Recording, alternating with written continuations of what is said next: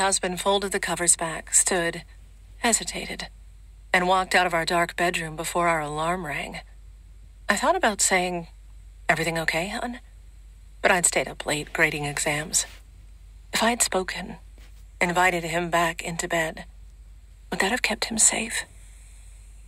We lived in Juneau, Alaska, between the ocean and a retreating glacier, a dynamic landscape that challenged and nurtured us.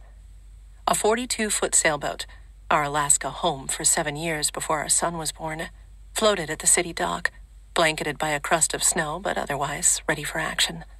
The week before, 9-year-old Glenn and I ran a mile in the annual Mendenhall Glacier Race, while his father joined the pack of 10-kilometer trail runners. I'd stood with our son, cheering Jim's strong finish, aware of how I still found my husband attractive after 20 years.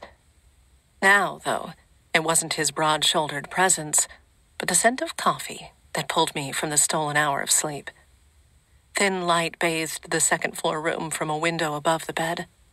I plumped a pillow behind my back and thanked him as I reached for the mug.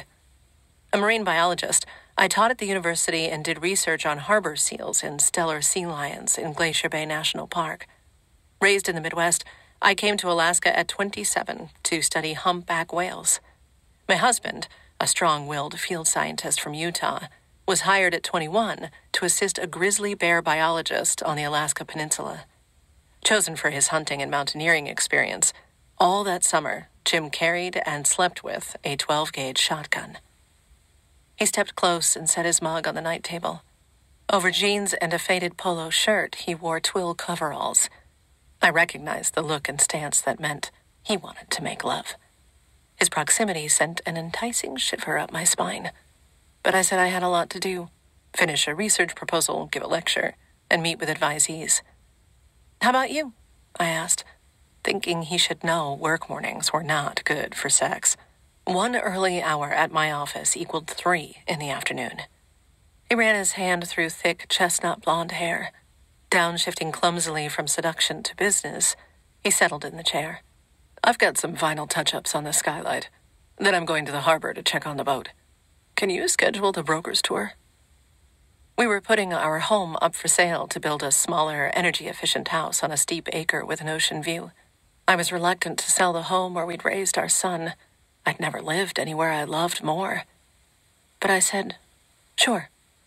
He stood and gave me a one more chance look. I reached for my notebook, and he left. As I made the bed, I heard Jim cough several times. I've got to get my work under control, I thought, tugging the sheet and quilt tight across the mattress.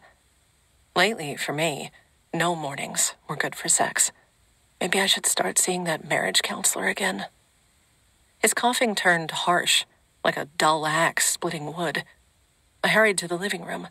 He lurched up the stairs, arms stuck out as if groping in the dark, even though golden light streamed in. "Honey, what's wrong?" His eyes jittered side to side. For a second, they locked on mine.